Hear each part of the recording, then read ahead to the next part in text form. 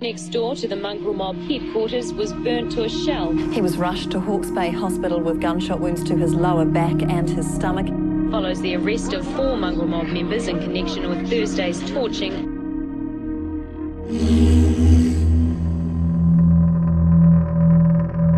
My name is Martyka Brandt. I'm also known as Mad Marty 13 or Skin Dog.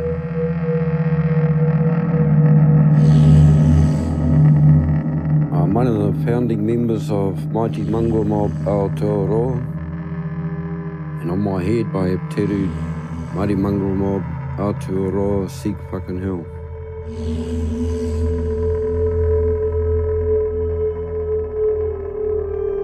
My patch to me, it's my heart, my soul.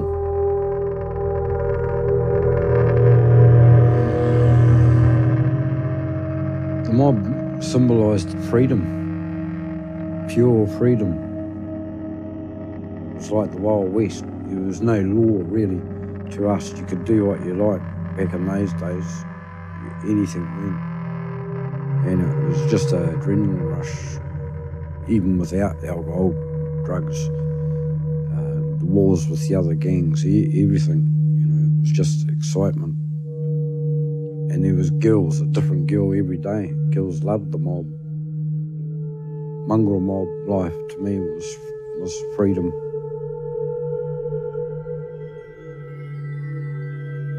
My upbringing in Christchurch was very strict. Because of my strict life, I was seeking attention. I'd do things to seek attention, you know, nothing overly bad. I started off by smoking cigars in the class, putting rubbish tins over teachers' heads, took a teacher's car, crashed it in the river outside the school, and my mother had me committed to a psychiatric unit and put on about 30-odd pills a day.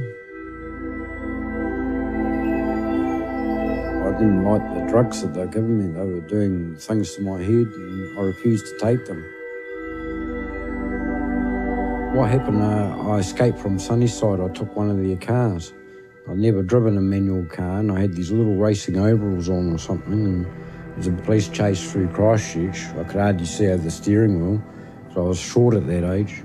They set up roadblocks. I'd just go on the footpath about 60 mile an hour.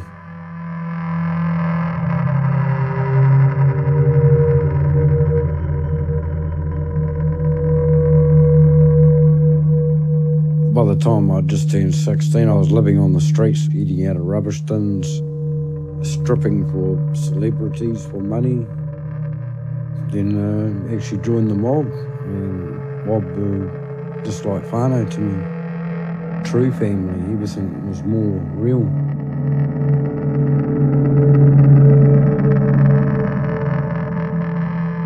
Back in my day, being a Pakeha wasn't the easiest thing in the mob. Most chapters only had one Pakeha member or maybe two or none.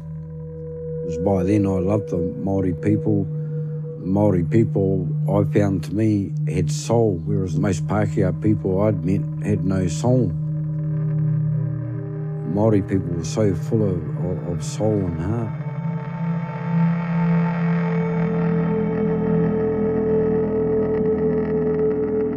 In my mid-20s, I was a law unto myself. I did what I wanted. I respected no one else. I'd walk into other gangs' pubs, I'd walk into their pads. Usually I'd wake up in hospital wondering what happened, but I would just do anything. I wanted to die so many times, but it never sort of happened. I was always saved in one way or another. I started racing in the 70s at a speedway down south, and a couple of the mob grabbed a couple of cars too.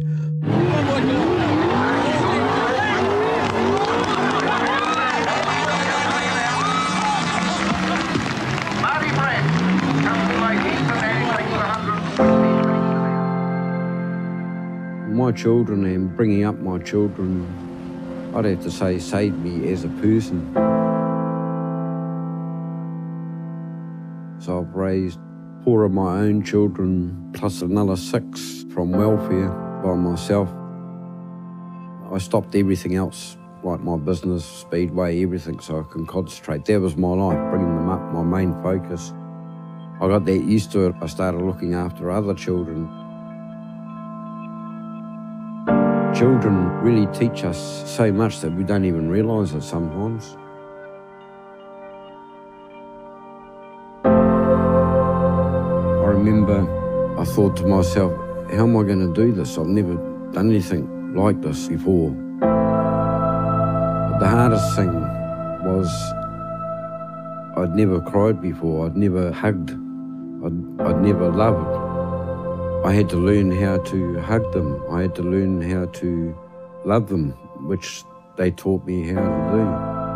That was the hardest thing, coming from where I was in the mob and doing what I did in the mob to doing that.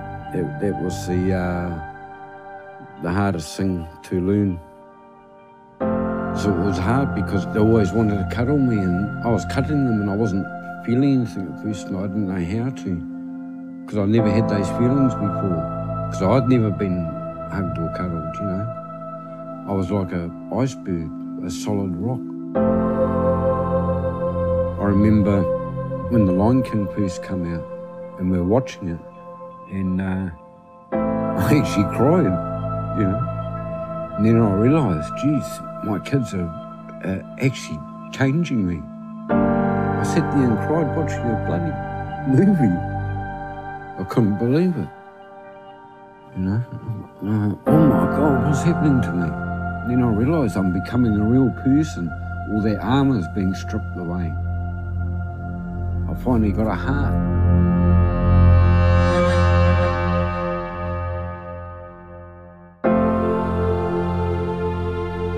See a man who used to live by fighting would always take on more than one person. Didn't care if he got a hiding, walking into other gangs, pubs and that. No fear whatsoever. And then his children can melt him like that. You know, that's powerful. It's real powerful.